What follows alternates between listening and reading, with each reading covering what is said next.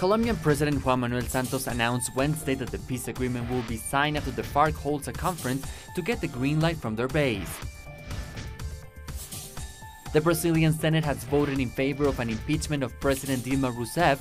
In Brasilia, the Senate committee voted 14 votes in favor and 4 against. The final impeachment decision will now be subject to a vote later this month.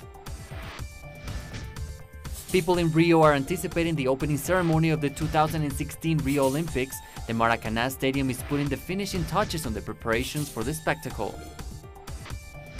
The president of the International Olympic Committee, Thomas Bach, has today stated that he stands by his decision to allow Russia to participate in this year's games. This follows international outrage towards Russia and their doping allegations.